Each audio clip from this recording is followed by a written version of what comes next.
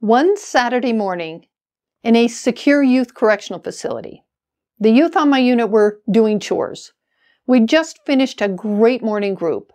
Everyone was on task and cooperating. It was a lovely Saturday morning. Suddenly, my supervisor opened the door to my unit and began to walk across the floor. He was looking for extra linen in the cupboards at the back of our unit. I could feel his anger before I could turn all the way around to see who it was.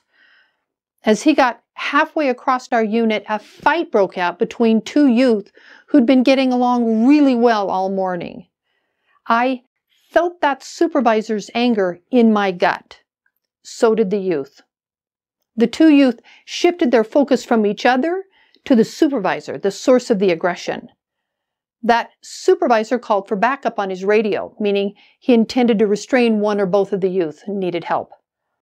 Later, I found out that supervisor had an argument with the facility director just before walking onto our unit.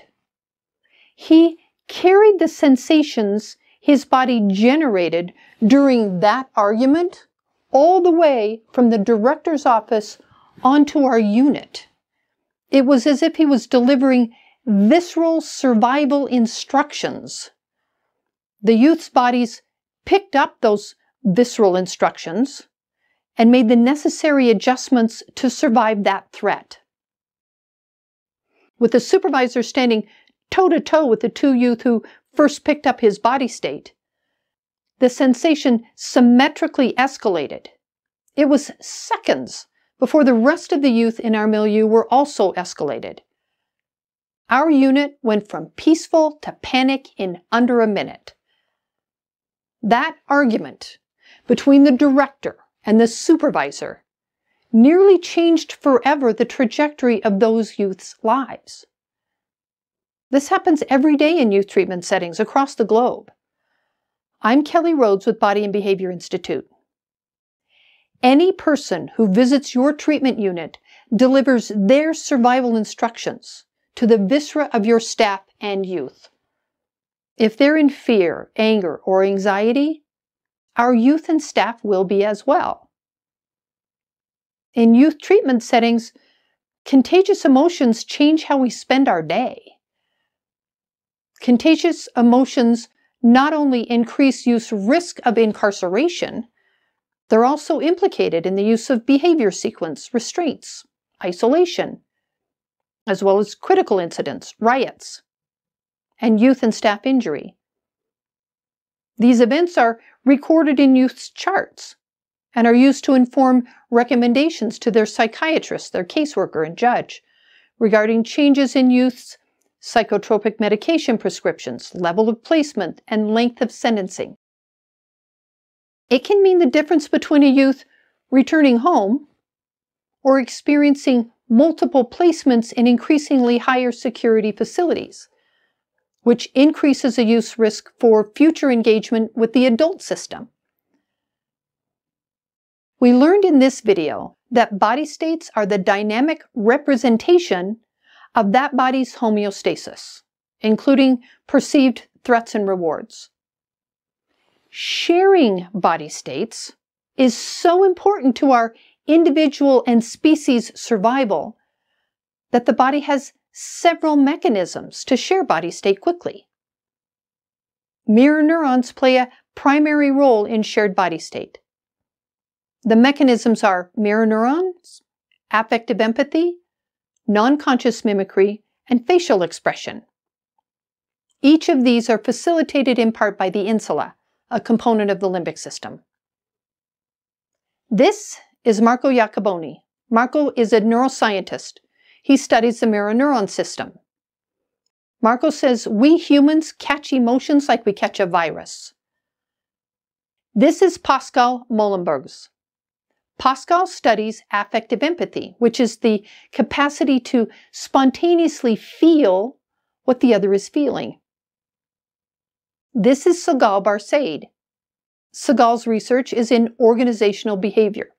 Sigal says people are walking mood inductors, continuously influencing the moods and then the judgments and behaviors of others.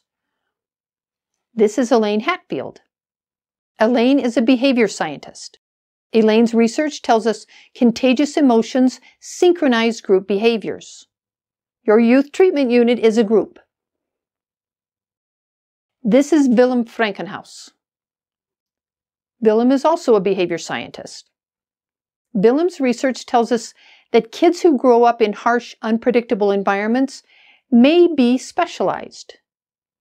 He reviewed research that suggests youth who grow up in harsh and unpredictable environments, including poverty, may have better empathic accuracy, physiological responses and emotional contagion patterns more empathically linked to a social interaction partner. So, if people are walking mood inductors, catching each other's emotions, potentially synchronizing group behavior, and the youth we work with may have better empathic accuracy, physiological responses, and emotional contagion patterns more empathically linked to a social interaction partner, what sensations are they experiencing as they go through their day in your facility? And what happens when you put 16 of them all in one small room? Shared body state, or contagious emotions, is a spontaneous biological survival process, like wrinkled tacky fingertips in water. You can't block it, you can't turn it off, and you can't ignore it. So what do? You change the body state. First, start where the body state is created. Increase youth's agency over the predictability of their survival resources. And second, increase youth's agency over the contagion by enlisting the group to identify the desired body state and generate and spread the new contagion. There are scientists all around the world researching contagious emotions. Here are just a few of my favorites. Marco Iacoboni, Giacomo Rizzolatti, John Mazziata, Vittorio Galisi, Sigal Barsade, Elaine Hatfield, John Cacioppo, Karen Rudolph, Pascal Molenbergs, Jean Dicity, Bruno Wicker, Robert Ares. You can tell I love them. These are just a few of them. There are many more. I've placed a link to the researchers and their articles in the description. These scientists study what we experience in our treatment milieu every day. The National Institutes of Health and these other highly discerning national scientific research funders around the world see value in investing in this research, replicated research in several different scientific fields around the world that provides evidence-based research that we can apply in our milieu to make them safer and more therapeutic. If your staff and youth have told you emotions and behaviors on their unit are contagious, and you needed science to back it up before you implemented a contagious emotion program in your facility, these renowned scientists around the world, funded by NIH and other national funders, have given you empirical research that supports what your youth and staff have been saying. I'm Kelly with Body and Behavior Institute. If you found value in this video, please give it a thumbs up or subscribe. Thanks for watching.